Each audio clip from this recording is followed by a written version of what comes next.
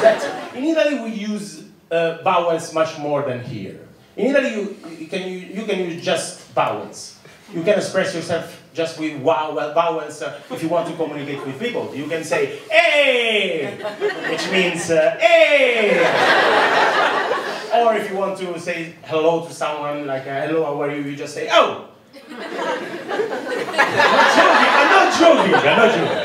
Or you can say, way, which means I'm very happy to be alive in this wonderful day. Even if my life sucks. I have a little wine and so I'm tipsy. Just choose vowels in my country, you will be fine. Here is it's more consonants, so there are some very hard words to pronounce to me, like, for example, literature. Literature, it took me so long to say literature. Is it good? You understand what I say? Literature. It's not good, you're not good. Don't make fun of my literature work. Literature. At the beginning, I thought there was like a Spanish dance, like literature.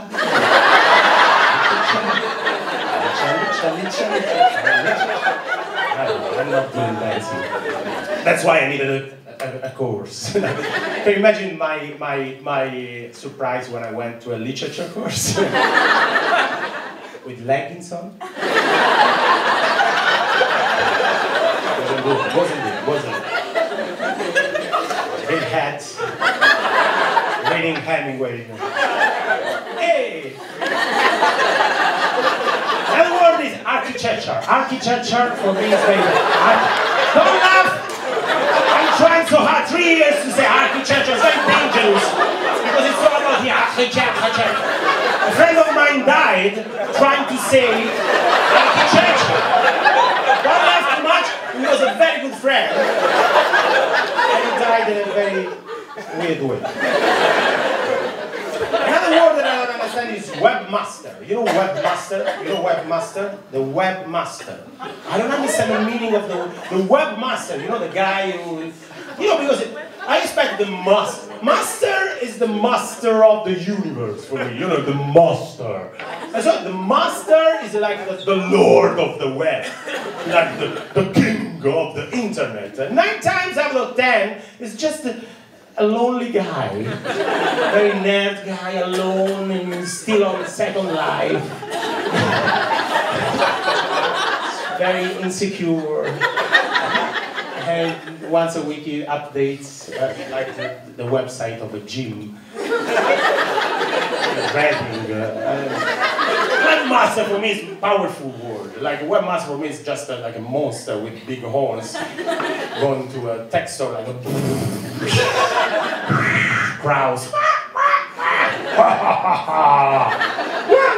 There is a webmaster! Run!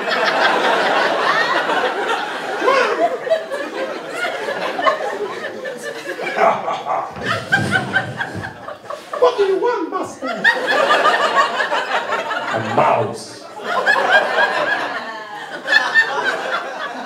Here's a webmaster. So, we use a lot of vowels in the south of Europe. Here, a little consonant. I think that, this is my theory. Vowels in Italy, consonant and vowels here. Iceland, just consonants. Have you ever been to Iceland? They don't use vowels because it's too cold.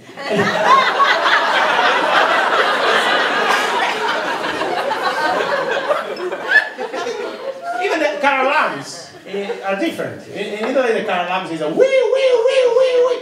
In Iceland, it's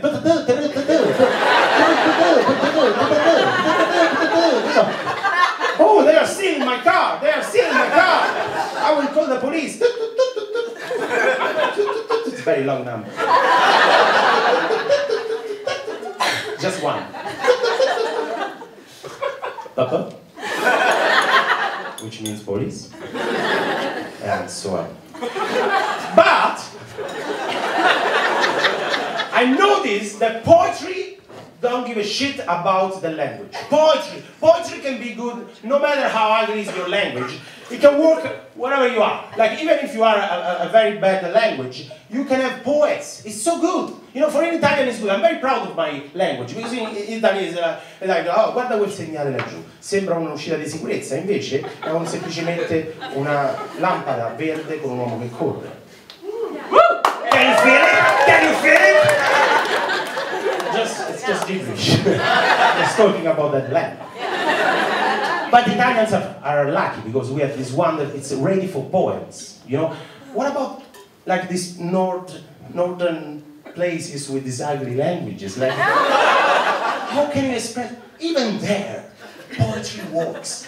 There was like a guy in love with a woman and was like,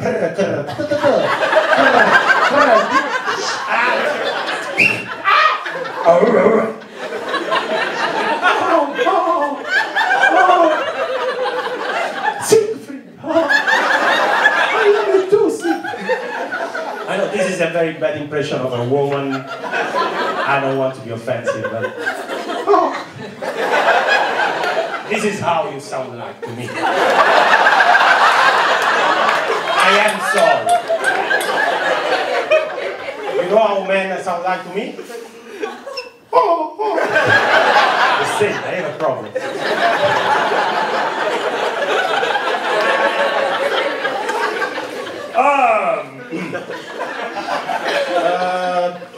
Tinder. I mean, no, because I remember why I'm here. I need a woman, basically. Joking, I'm joking. I'd say, this is what I'd say. Like, I don't understand Tinder, because on Tinder there are some women describing themselves like sapiosexual. This is a word they don't understand. You know what this means?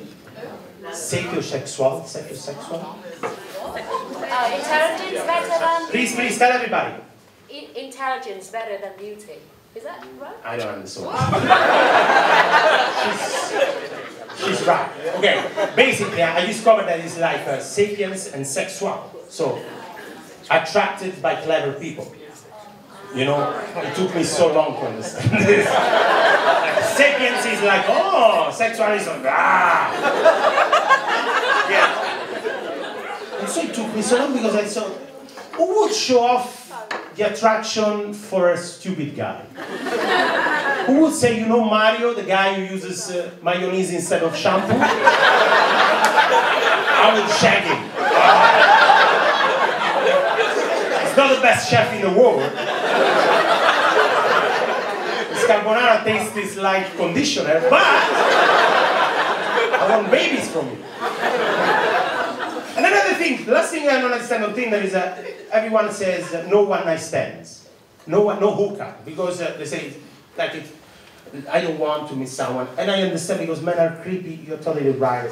I'm just saying, are you sure that is a bell? It was perfectly a bell. Okay, I would say this. I'm not worried about it. I have a problem. No one-night stand is good, because you say, are you sure that meeting a guy or meeting a person and having sex and then he disappears from your life is the worst case scenario? I'm not sure of that. Because I'm not on Tinder for sex. I'm looking for a woman to share my depression with. I want to talk for hours. I want to destroy your night. I want to talk about my mother and my ex-girlfriend. I want to talk about the fact that I feel that I'm the best comedian in the world, but audiences are not ready. After 2 hours of me talking about all this shit and complaining about everything, you will ask for a one-night stand. You will say, Francesco, I will give you a wonky right here, right now. With fucking Nando's. If you stop talking about your miserable childhood. So that one-night stand is not the worst case scenario. The worst case scenario is me. My name is Francesco.